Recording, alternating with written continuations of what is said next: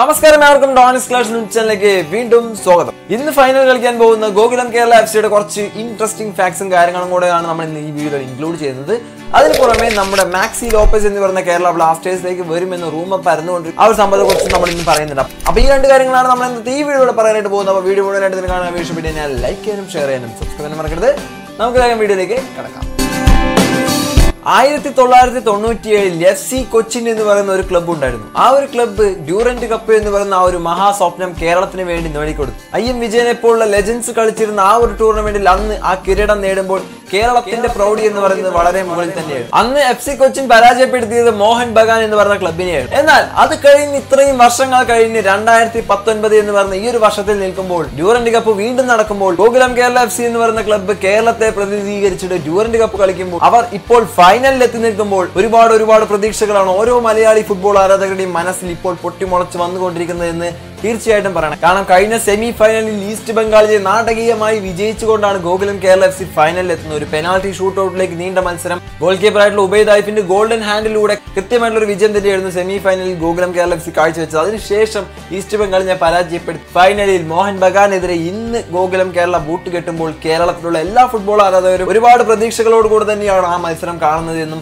എടുത്തു പറയുന്നത്. ഇതിലാദ്യം നന്ദി പറയേണ്ടത് ഗോകുലം കേരളയുടെ കോച്ചായിട്ടുള്ള സാന്റിയാഗോ വലേറി എന്ന് പറയുന്ന ഈ ഒരു സ്പാനിഷ് കോച്ചിനോട് തന്നെയാണ്. കാരണം ഗോകുലം കേരള എഫ്സിയുടെ ലെവൽ അല്ലെങ്കിൽ ആ റേഞ്ച് എന്ന് പറയുന്നത് ഇപ്പോൾ വളരെ ഉയരത്തിലാണ്. മികച്ച സ്ക്വാഡുകൾ അണിനിരുന്ന ഈ ഒരു ഡ്യൂറന്റ് കപ്പ് എന്ന് പറയുന്ന ഈ ഒരു ടൂർണമെന്റിൽ മികച്ച പ്രകടനം കാഴ്ചവെച്ചുകൊണ്ട് തന്നെ ഫൈനലിലേക്ക് ഈ പറയുന്ന ഗോകുലം കേരള എഫ്സി എത്തിയിട്ടുണ്ടെങ്കിൽ അതിന്റെ കഴിവ് തീർച്ചയായിട്ടും ആ കോച്ചിന് തന്നെയാണ് ആ ക്രെഡിറ്റ് മുഴുവൻ പോകുന്നത്. അതിലുപരി ഇന്ന് ഗോകുലം കേരള എഫ്സിക്ക് ഏറ്റവും കൂടുതൽ പ്രതീക്ഷ തരുന്നത് മാർക്കസ് ജോസഫ് എന്ന് പറയുന്ന ഗോകുലം കേരളയുടെ ക്യാപ്റ്റൻ തന്നെയാണ്. അദ്ദേഹത്തിൽ നിന്നാണ് ഇനി ഏറ്റവും കൂടുതൽ പ്രതീക്ഷകൾ ഗോകുലം കേരള എന്ന് പറയുന്ന ഈ ഒരു ടീമിന് ലഭിക്കാനായിട്ട് പോകുന്നത്. അദ്ദേഹത്തിന്റെ ക്യാപ്റ്റൻസിക്ക് ഉപരി അദ്ദേഹത്തിന്റെ മികച്ച പ്രകടനം തന്നെയാണ് എല്ലാ ആരാധകരുടെയും കണ്ണ് തള്ളി പോകുന്നത്. ഒരു കിടിലൻ മത്സരം തന്നെയാണ് അദ്ദേഹത്തിന്റെ ഭാഗത്ത് നിന്നും കാഴ്ചവെച്ചുകൊണ്ടിരിക്കുന്നത് എന്നുള്ളത്. വെറും 4 മത്സരങ്ങൾ കൊണ്ട് 9 ഗോളുകളാണ് മാർക്കസ് ജോസഫ് എന്ന് പറയുന്ന ഈ ഒരു ക്യാപ്റ്റൻ നേടിയെടുത്തിരിക്കുന്നത് എന്ന് പറയുന്ന ഒരു നിസ്സാര കാര്യമൊന്നുമല്ല. അതുപോലെ തന്നെ അദ്ദേഹത്തിനൊപ്പം നല്ല രീതിയിൽ സപ്പോർട്ട് ചെയ്ത് കളിക്കുന്ന ഒരു പ്ലെയർ തന്നെയാണ് ഹെൻറി കിസേക്ക. ഈ 2 താരങ്ങളിലാണ് ഇന്ന് ഗോകുലം കേരള എഫ്സി ഏറ്റവും കൂടുതൽ പ്രതീക്ഷകൾ അർപ്പിക്കുന്നത് എന്നുള്ളതിലും യാതൊരു സംശയവുമില്ല.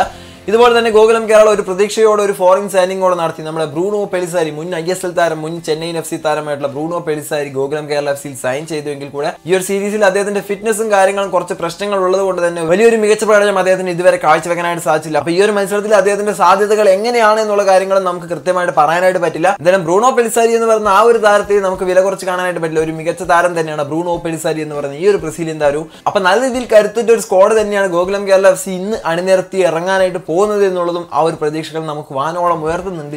ഈ ഒരു മത്സരത്തിൽ മോഹൻ ബഗാനെ പരാജയപ്പെടുത്തി ചരിത്രം ആവർത്തിച്ചുകൊണ്ട് ഗോകുലം കേരള എഫ്സി കിരീടവുമായി കേരളത്തിലേക്ക് വരുന്നതും കാത്ത് ഓരോ മലയാളി ഫുട്ബോൾ ആരാധകരും കാത്തിരിക്കുന്നുണ്ട്. നമുക്ക് ഒന്നിച്ച് കാത്തിരിക്കാം, ഒന്നിച്ച് പ്രാർത്ഥിക്കാം. തീർച്ചയായിട്ടും ഇതുവരെ ടെലികാസ്റ്റ് ചെയ്യാതിരുന്ന ഒരുപാട് ചാനലുകൾ ഇപ്പോൾ ഈ ഒരു മത്സരം ടെലികാസ്റ്റ് ചെയ്യുന്നുണ്ട്. ഒപ്പം ഹോട്ട്സ്റ്റാറും അതുപോലെ തന്നെ സ്റ്റാർ സ്പോർട്സും ഒക്കെ ഈ ഒരു മത്സരം ടെലികാസ്റ്റ് ചെയ്യുന്നുണ്ട്. അതിലുപരി ആകാശവാണിയിലെ റേഡിയോയിൽ പോലും ഈ ഒരു മത്സരം കാണാനായിട്ട് പറ്റും എന്നുള്ള വിവരങ്ങൾ നമുക്ക് ഇതുവരെ ലഭിക്കുന്നുണ്ട്.